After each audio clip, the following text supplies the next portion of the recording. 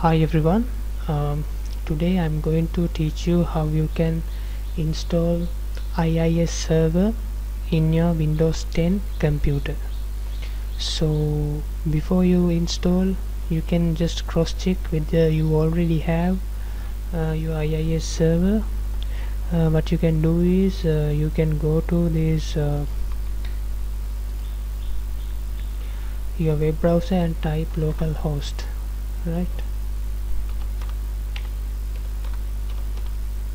And just hit enter.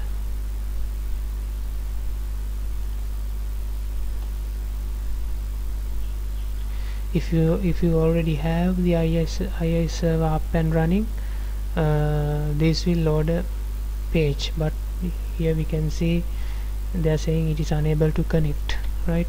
Or else you can just type in your Windows search IIS, and if there is IIS server, it will open up the IIS server icon, right? So now how we can install this IIS server to your computer? So that method is very simple. What you have to do is you just go here and type run and run this command. Okay, this will open up the programs and features window, or else you can go to control panel and open it up also. You just type this and hit enter, and in here you can see we have directly come to this uninstall or change program. So it is available in under control panel, right? So in this window you have to click on this turn Windows features on or off. So you just click here, and in here you can see this is our internet information services icon. So just go ahead and expand it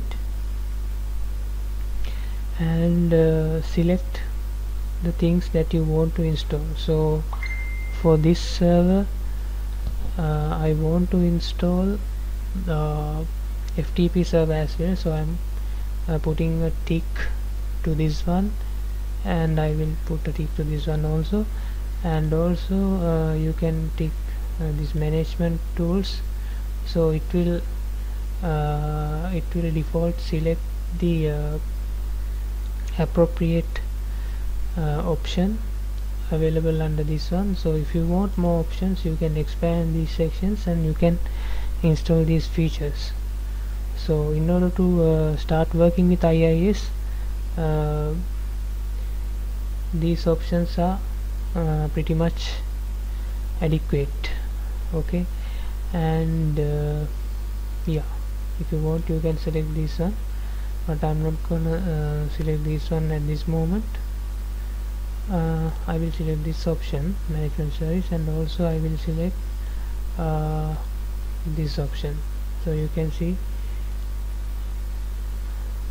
in here I will select .NET extensibility 3.5, 4.8 and ASP and all this, and web socket protocol. So I'm going to install all these things. So if you are a developer, you will know what are the things that really required for your IIS server. So if you have that knowledge, you can select and deselect anything you want. So for my purpose, I want these .NET extensibility 3.5, 4.8, those kind of things. So that's why I have checked those things, and here we can see the default, these are selected. Yeah, HTTP login, ODBC. Yeah, I think this one is also good. Request monitor and tracing. Yeah, all these things are necessary for me.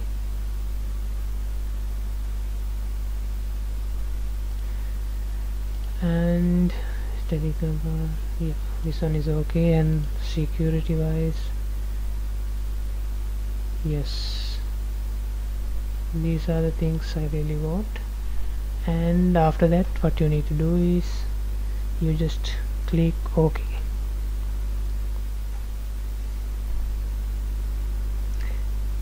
and it will take few minutes to install this, not too long, like 1 minute.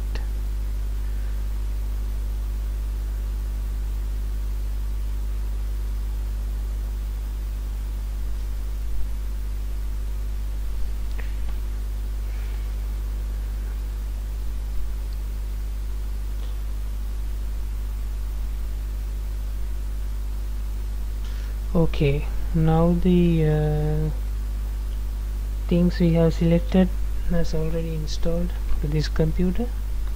So let's check whether this local host is working now.